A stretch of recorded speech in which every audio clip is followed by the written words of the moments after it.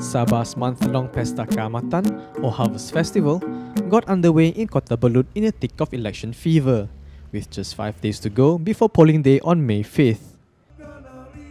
Kaamatan is one of the major events in the Sabah calendar in the month of May. It showcases Sabah's unique cultures from its vast ethnic communities such as the Kadazan Dusun, among others.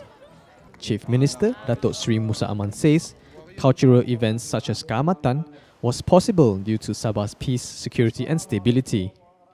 Yang jelas betapa pentingnya kita saling faham, memahami, menghormati dan menghargai kepelbagaian budaya yang bukan saja merupakan keunikan negeri kita, malah juga lebih penting budaya inilah yang menjadi tunjang kepada kekuatan perpaduan kita selama ini, kemakmuran dan kemajuan. Musa said this when launching the Kaamatan celebrations. Additionally, the Sabah Chief Minister launched the proposed Usukan Bay Oil and Gas Support Centre to be undertaken by the state-owned Yayasan Sabah. Also present at the launch was the Parti Bersatu Sabah, or PBS President Tan Sri Joseph Pariketingan, who says Kaamatan was not only a time for festivities, but also a period to be thankful for whatever they have. The Kaamatan celebrations starts with traditional dances from various ethnic groups.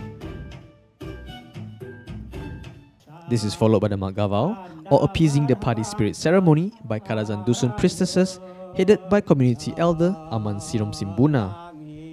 The appeasing of the party spirit, or also known as the Bambarayon, is to safeguard the party crops and for a bountiful harvest in the coming years.